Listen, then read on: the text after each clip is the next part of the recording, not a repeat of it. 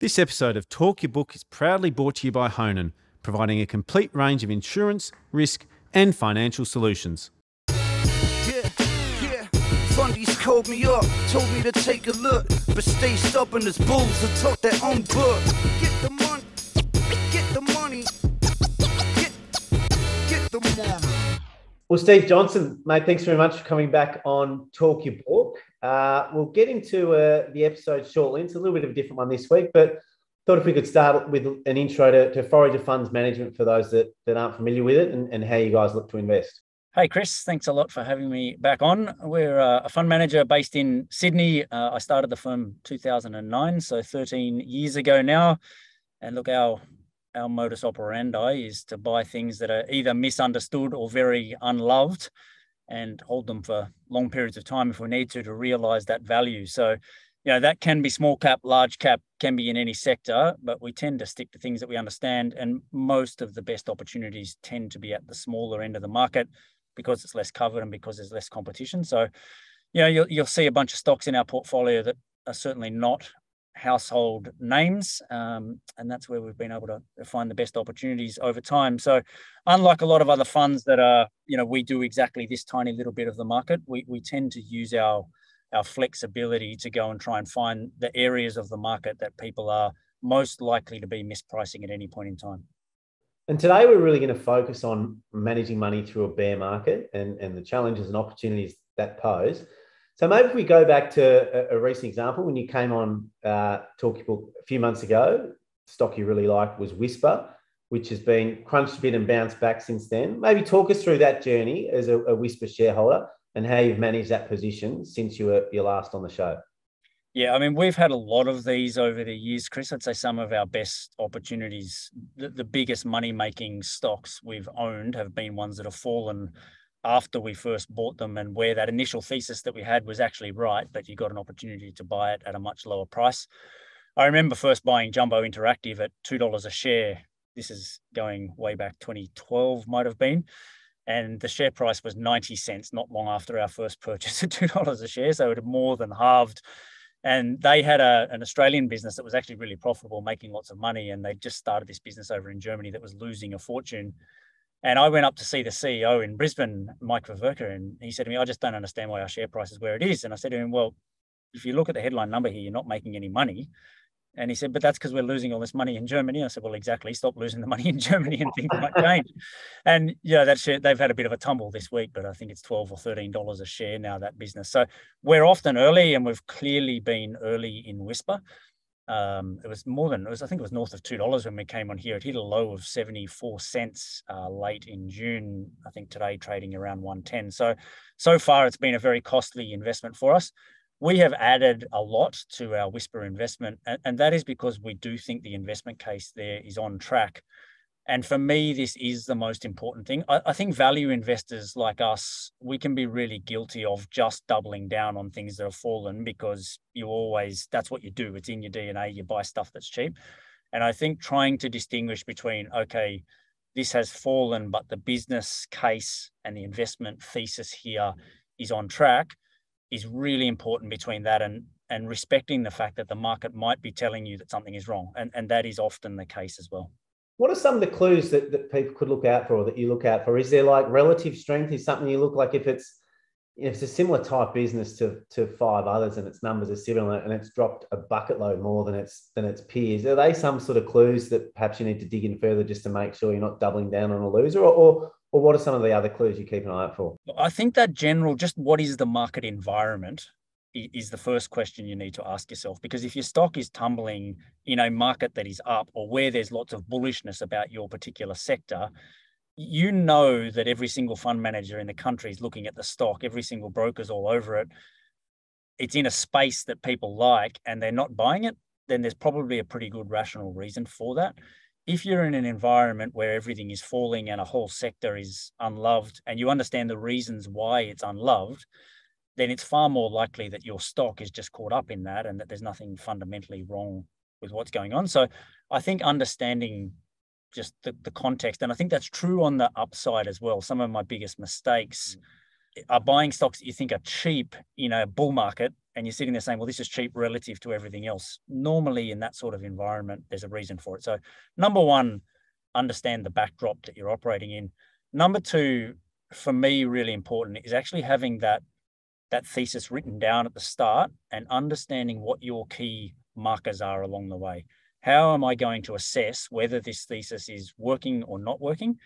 And being really clear about what those things are, because when it comes to the time when something's going wrong and where the share price is down, I can guarantee you that you're going to justify it. You're going to have some rationale that my original investment case is on track. And if you haven't written it down and you haven't given yourself clear markers for where you expect this business to be at that point in time, then you're going to just rewrite history. You're going to rewrite the reasons why you originally bought the stock in your own head. And that can be a very bad mistake. So for us as a firm, writing it down, and I say to people, if you can't tell me, we're long-term investors, but if you can't tell me the markers that we need to see over the next 2 or 3 years, then it's not a verifiable thesis that we have here. So they're the two things for me. Have it written down up front and understand the environment that you're in. And what about your sizing? Like sizing, if you bought as much as you can possibly buy of something and it drops 30%, you're in a bit of a pickle. Do you start with sort of an 80% of what you think you want to allocate to it so you've got more money up your sleeve down the track, or do you put sort of a full sizing on at the start, and if it does drop, you get the money from selling something else? Now, I definitely leave the capacity for, I know that once every 3, 4, 5 years, I'm going to get the opportunity to buy something at a screamingly cheap price. And I want to have big portfolio weightings at that point in time. So, with a whisper, we had 2% of the portfolio in it back in January. And at today's price, we've got 6% of the portfolio in it. So when you consider that the share price has actually gone down substantially over that period of time, we've probably upped the number of shares that we own by 5 times. So we will generally have a relationship between the weighting of the stock, the discount to fair value that we're seeing, and also just the liquidity and the quality and the certainty of the business. So those 3 things work together. And when we originally buy the stock, we might say with a whisper, it's probably a maximum 6% weighting at purchase for us, given it's currently not profitable. We're expecting it to grow a lot, but there's a lot of things. It's not JB Hi-Fi, right? Where I'm certain that business is going to be profitable and around in 10 years' time. So we would have a maximum weighting of 5, but in January, we only had 2% in it because it was 30% less than what we thought it was worth. Once it gets down to a 60 and 70% discount, then that's the point at which I want my maximum weighting. So we try and leave ourselves capacity to really up that weighting when the screaming bargains come along. Otherwise, you're never going to be able to take advantage of those types of opportunities. And so you mentioned doubling down on stocks that you've done the work on, understand and think offer great value. Of equal importance is that ability to be able to cut the stocks that are no longer doing what you thought they were going to do, and often cutting them at a loss. What sort of biases have to be overcome psychologically to make that happen? It's certainly something I think professional money managers are able to do a lot easier and better than retail in broad terms. I think you'd be surprised how common the problem is in professional funds management land as well.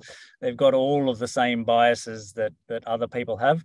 We try and mitigate some of those through teams and through processes and things, but it still happens. And I've been doing this for 25 years, and I think it's still our number one problem area is things that we've known pretty early on were not going the way we wanted them to go, and we've ended up owning it for 4 and 5 years, and we've ended up putting more money into it, in some cases helping recapitalize the business. Not only have we lost money, but it's just consumed enormous amounts of time and your attention and your mental health in terms of being rational about the market. So don't think that this is not going on in professional land. I think the biases that cause problems are, number one, human beings don't like admitting that they're wrong. We are very, very strongly wired to believe that we're right. And you see this all the time. When share prices are going up, you'll see fund managers talking about how good they are. And when share prices are going down, it's all, the market's not working and, the small cap index has been beaten up or whatever it is. So just recognizing that you're wrong is very hard, and accepting that is important. So thinking in advance, how am I going to know that I'm wrong? Back to having a clear thesis laid out. I think that's That's really important. So if you're a retail investor, just blaming Regal isn't a good strategy for why no, just blaming anyone. And look, I think the other one that I see all the time is I want to make my money back. Yeah. I know this is not working. I know that I was wrong. And as soon as I get my money back, I'm going to sell it and move on. Yeah. And that is anchoring. If you go and read Danny Kahneman's books, Thinking Fast and Slow, you will see a lot of things in his book that you recognize in your own behavior. And one of the really, really common ones is anchoring. They've actually been able to get people to anchor to really, really random numbers that they put in front of people. If they ask people, what do you think the weight of a jumbo jet is, something that you don't really know, yeah, and they've primed them with a number that is 100. People that have been primed with 100 versus people that have been primed with 300 will guess 100 tons, and someone else will guess 300 tons. And we're just anchored to completely random numbers. And when you've bought a stock at a certain price, you've seen that price, that is your anchor. And you sit there and say, well, it's going to go back there because I've seen it before. And we've seen a million cases where it's absolutely just not going to happen, and you need to accept it. I'll give you an example. One that we have cut recently that hasn't worked for us is AMA, the smash repairs company listed on the ASX. We had a thesis there that the margins were going to improve out of COVID, that smash repair volumes were going to come good, that this was a business that's going to benefit from scale. There's a couple of US and Canadian players that are very profitable smash repairs businesses, because the bigger you get, the cheaper you can buy parts for. We're just not seeing any evidence that is happening as they come out of COVID. In fact, they've got contracts with insurance companies that were signed pre-inflation. I'm now using that as a term, pre-inflation, and they've got to fix the cars at a price that they can't make a profit on because the parts costs have gone up and the labor parts costs have gone up. So that's a good example, I think, of one for us that we've gone, okay, we have actually lost half of our money on that investment at the time we cut it, but we've got better things to do with the money, and let's move on. And I think that's another important thing to help people deal with this, is not just look at that investment in isolation, but say, what else got to do with the money? Is this the best opportunity for me here and now? And my experience has been, you wake up the next day and you know whether you've made the right decision or not. Once you've got a zero weighting, if you feel like buying it back, then maybe you've made a bad decision. But normally what you're going to feel is relief. So you think maybe not viewing each position as a win or loss per se, in terms of this was a success or a failure, focusing on the portfolio overall and almost ranking your positions, what you want to own the most, you want to own the least. And if there's something else that you don't own and you want to get it in that circle, really thinking about, maybe there's something I need to cut to make room for something that I think could be a really good position in the portfolio. Yeah, and I'll often sit down and just do what do I think the right weightings are today? If someone gave me $100 million to invest in a new portfolio, what would it look like today? And compare that to what you've got. And I like to think in terms of portfolio weightings rather than individual investments. And when we're talking about buying or selling stocks that are moving, I try not to think about it in terms of buy or sell, but think about it in terms of what's the right weighting for the opportunity that's in front of me today. And then whether I buy or sell can be a secondary decision to that. And it might even be a stock that I really like and the business is going really well, but the weighting has gone up to such a level that it's just not the right weighting for the risk reward that's in front of me today. And that can depend on other stocks in the portfolio, right? It might be the rest of the portfolio that's fallen. I think we might have talked about RUL, RPM Global. I'm not sure on the show before, but anyway, that's our largest position. And because it's done relatively well over the past year, its weighting's gone from 6 to almost 8% in our portfolio. So I think weighting rather than buy or sell is a really good process. Yeah. And I mean, if you do find something, if you're a retail or a pro and you've either fully invested or want to keep a certain amount of cash on the side, there's nothing wrong with selling 5% of each of your holdings and adding a new holding that is the biggest holding in your portfolio, if you like. Every decision doesn't have to be binary, does it? I either love this stock or I hate it. You can sort of shave down a maneuver to get the portfolio allocation you like. Is that fair? Yeah, that's absolutely right. And I think a lot of people do think like that I've got to substitute this stock for something else. And that's usually not the case, right? Usually you've either got a bit of cash in your portfolio or you can take some money off the table on 10 other things to make room for the new one that you want to put in. I do usually recommend, and I do myself, ease my way into most new investments. You never really know a stock until you own it, has been my experience. Yeah. And I think that initial 6 months, you always want to have a thesis that's differentiated from the market. So I think I know something about this business that the current price does not reflect. You're going to be wrong about that fairly regularly. And from my experience, you work that out in the first 6 months of owning a business, whether the market was right or you were right. You just start to see things and you have more interaction with the business and you pick up a couple of reports and that just doesn't quite feel right. So my preference is to ease into my maximum weightings, even if that weighting on day one is a 4%. I might just start with 2 and just say, look, I just want to get to know this business over time here. I like the opportunity. I want to make some money if the share price moves quickly in the short term, but I also want to get to know the stock. We've spoken about selling winners, selling losers, or adding to losers if there's still value there. What about the psychological challenges around selling things that have been huge winners? What are some of the biases people have that preclude them from doing that when they should? Well, I think that's a lesson that more people have learned over the past 12 months than at any point over the past 10 years, because we had a 10-year bull market in high quality companies. They started from very reasonable valuations, and for 10 years, things got more and more and more expensive. And the lesson from that for a lot of people was you just buy and hold these companies and you can't ever go wrong. And a lot of those are down 50, 60, 70% over the past year. So I think one of the things in investing in it, I don't have any rules that are not breakable in certain circumstances. I think there are some really good rules of thumb out there. Ride your winners and sell your losers. There are reasons why that is often true and often the right thing to do. And there are also really important exceptions when everything that might be good about a company's future is priced into the share price. There is no substitute for paying the right price for a stock, and there's no compensating for paying too much for a stock either. So I do think it's really important to recognize, okay, I'm on something, I've invested in something here, it's going really well. I'm biased towards owning it for a really long time, but I also have a price and a valuation level where I'm going to say, I'm going to move on here because there is just too much downside in this not working out perfectly, which is how it's priced for the future.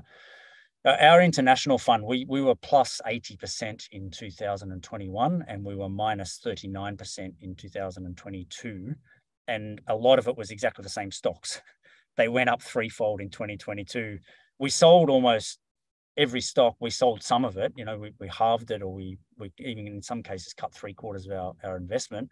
But the share price fell 60 or 70% over the next 12 months. And we clearly should have taken all of the money off the table at those quite exuberant prices. So again, for me, it's all about what is the right weighting given the opportunity in front of me today. I do think you've got to think about the tax man, especially retail investors. You've got a tax-free loan from the government from not realizing your capital gains. So you need to weigh that up. But I do think you need to have a zero weighting. You need to have a price in your mind when you start out that is, at this level, I am going to be a zero, and be really disciplined about that when you're in a bull market and when the environment is very positive. You mentioned that the taxation issue there. Certainly the tax loss selling this year felt quite brutal as well. Have you seen, a lot of things I was holding that were down really got crunched leading into the financial year, and they've bounced sharply since some of them. Did you find that was pretty exacerbated this year when so many investors were sitting on losses leading to the end of financial year? Yeah, people talk about it every year. From my experience, it's most common in years where you've got huge drawdowns. Some of these tech stocks that we own were down 70 and 80% from some people's purchase prices. So you think about what's going through even a fund manager's mind at the end of the tax year, that, well, I can sell this stock for 20 cents of what I bought it for. I'm getting 80 cents of losses here. Whether I sell it for 20 or 15 or 10 doesn't really make a huge difference, because the value of the loss that's being realized. And if you're a fund manager, that's distribution that you don't have to pay out of your fund at the end of the year. So I think particularly in some of those quite popular small cap tech stocks, it was extreme this year. And we had a little internal huddle 2 weeks prior to the end of the year. We've got our maximum weightings in these stocks. I want you to be there by the 30th of June, because I really think this is the most depressed environment we're going to see for those stocks. So I don't have any doubt that it was a big factor in 2022. I'd caution people about using it as a rationale. If something's only down 20 or 30%, I think often you sit there and say, well, this is tax loss selling, and there is something much more to what's going on than irrational tax loss selling. But when the magnitude of the losses over the year is extreme, you're going to get even more extreme selling. And switching gears a bit, how are you viewing markets overall? What are you talking about with your team, and on a sort of 6 to 12 month basis? How are you viewing things? I've never seen a bigger disconnect between how businesses are currently performing and how the market is valuing them, because there is an assumption that things are going to get dramatically worse. I think everyone can agree that things are going to get worse. Interest rates are up, inflation is high. There's lots of reasons why the consumer is going to be in a more difficult place. But I feel like, particularly at the smaller end of the market, it's been massively overdone in terms of how bad it is going to get.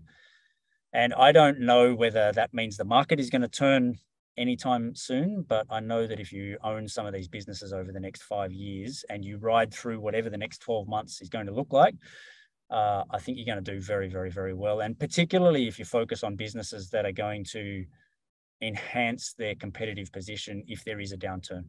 I sit there and I say some of these stocks are cheap if there's no downturn. We don't actually own the stock, so I need to caveat that with this, but I think Nick Scully at the moment, it's a really interesting example of people are assuming that we're going into Armageddon with that business. They have a wonderful business. They've got a good track record of acquiring things. If we do go through an Armageddon environment, they are going to survive, and they're probably going to do some things that make them a much better business out the other side of it. So I don't know in terms of the market. Like I said, I've never seen it this momentum driven before. So predicting that that's going to stop would be fairly futile. But for us, we're just focused on the businesses that we're buying, and we're really happy with the progress that they're making. And there's stocks out there that are growing very nicely, trading at single-digit multiples of earnings. So I'm pretty optimistic about what the 5 and 10 year returns look like from here. And what's your cash balance like compared to where it usually is? Very low. We'd be down to 2% in our Australian fund of cash, and in our international fund we'd be about 6%. And the other thing that we've done is skew more towards the smaller cap end of the market. From we still own some. Tech's been bashed more than anything, mostly in the tech space, in that smaller cap, or broadly across different industries. No, it is broader than that. They're our biggest weightings. We have about a third of the portfolio in enterprise technology, fairly broadly defined at the moment, which is very, very big for us. But there's lots of other stocks out there. We own Viva Leisure. We own Healthier. Right. So Viva Leisure is a gyms operator. That share price is down 40%. The business is ahead of where they promised they were going to be 6 months ago. It's recovering really nicely. So I do think there are some more economically exposed businesses that are pretty interesting at the moment as well. And then stocks like Downer, for us, have done their job. We bought them to be fairly defensive in a market like this. We haven't made lots of money out of it, but the stock price has held up pretty well, and you've collected a couple of dividends. For us, it's time to start thinking about those as a form of cash for us as well, and shifting it more into some of the smaller cap, higher return opportunities. And just getting back to something you touched on earlier, how there's a disconnect between what you're seeing in the results and the prices of a lot of these stocks. I mean, the stock market's not the economy. You hear that thrown around a lot, and it is the lead indicator. What should investors look for? Is it a 6 to 9 month leading indicator, or what sort of time frame do you think it puts on? Because when we do hit a recession, chances are that the stock market may be going up shortly after that happens, and it always seems to catch people by surprise. Yeah, I don't know that there's a fixed time on that. I've never seen it this early in terms of we are fully pricing 100% chance of a very significant recession before it's actually happened. The lead indicators in the US do look pretty horrible outside of employment, which is a lagging indicator. They absolutely do. So consumer confidence looks terrible. Investor confidence looks terrible. But we just had Bank of America out 2 days ago saying we have no escalation in bad debts problems yet. That is true through the middle of July. They're not just talking about the past quarter. Consumers are still spending. Unemployment, as you touched on, it is the big one, right? And I think I'm not arguing against the case here that it's going to get worse. It is clearly likely that it's going to get worse. But I think, to your point, people have got 2008-9 in their heads that we're going into this massive consumer recession, balance sheet repair. I think we're going into this recession, particularly in the US, with much healthier consumer balance sheets than last time around. And I think the 1990s recession is maybe a better guide to, okay, it's fairly shallow and maybe not the dramatic increases in unemployment that you've seen before. But I don't even think you need to predict that at the moment. I think if you're long-term enough to look through it, you just look at some of today's prices for the equities and say, well, I can navigate that environment if I stick to the stronger, better balance sheet businesses. Even if it is really bad, okay, I'll lose a year's earnings, but 3 or 4 years' time, I own a business that's trading on 6 times earnings or something like that. So I think the market can start pricing some different scenarios pretty quickly. And, in the US, you've seen a week of a fairly dramatic change in some of the perceptions around this stuff. So I don't have the faintest idea whether this is the bottom or not, but I know from past experience that it can happen pretty quickly. So my view is just be where you want to be, invest in the opportunities that you see in front of you at that point in time. And if the market goes lower, we navigate that environment. We take a bit more of our safer, resilient stuff off the table and we invest more of it in the deeply distressed things. We've still got plenty of things that we can do on that front if things get worse, but I think the prospects from here are really good for equities. And I know that that's not the consensus view of the world at the moment. There's a lot of very smart investors out there saying it's too early, it's too early, it's too early. But yeah, I just like what I see in front of me in terms of price and value. It's like a buy the dip message. I'd say buy the dip and put it in the bottom drawer and try not to look at it too often. It's probably a lesson from environments like this. Awesome, mate. Really appreciate your time as always. It was a great recap and a lot of people get a heap out of that. So really appreciate your time, mate. Great, Chris. Thanks for having me on. Thanks, Steve. This episode of Talk Your Book was proudly brought to you by Honan, who go beyond a transactional insurance broker to deliver better outcomes for their clients. If you're enjoying Talk Your Book, make sure you subscribe to Chris Judd Invest.